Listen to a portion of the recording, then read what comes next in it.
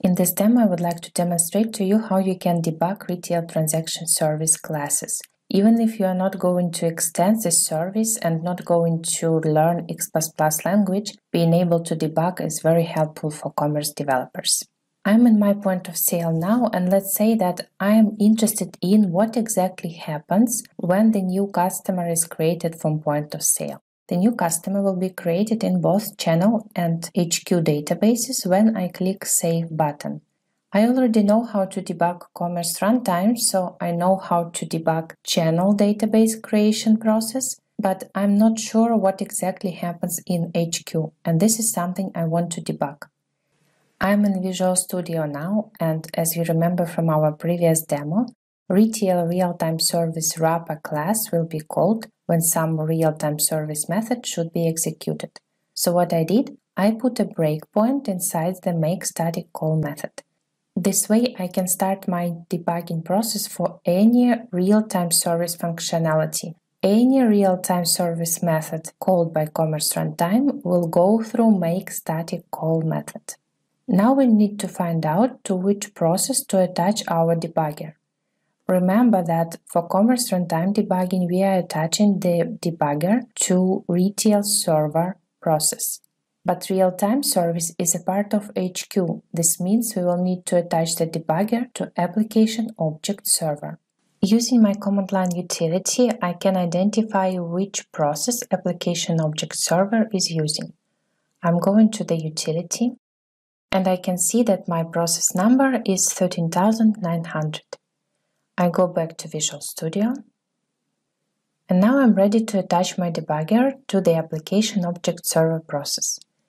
I say debug, attach to process, ordering the processes and selecting mine here. Going bottom and say attach. Debugger has been attached to application object server process, and now we are ready to debug. I'm back in point of sale, and I'm going to click Save button. Now I expect that debugger will reach my breakpoint. Debugger has reached my breakpoint, and this means now we are debugging back-office application. In the watch below we can see that the real name of the class and method will be Retail Transaction Service New Customer ext3 method. Let's go to that method and set a breakpoint there. This is a New Customer ext3 method. You see it has a huge amount of input parameters.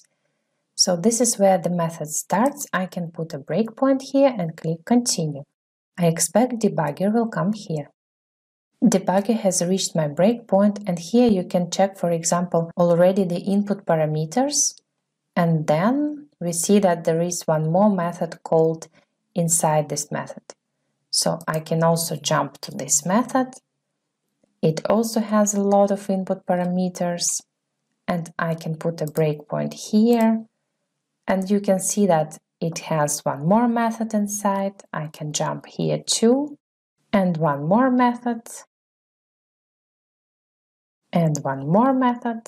And finally, I am in Retail Transaction Service Customer class inside the New Customer method, and this is where the real customer creation will start.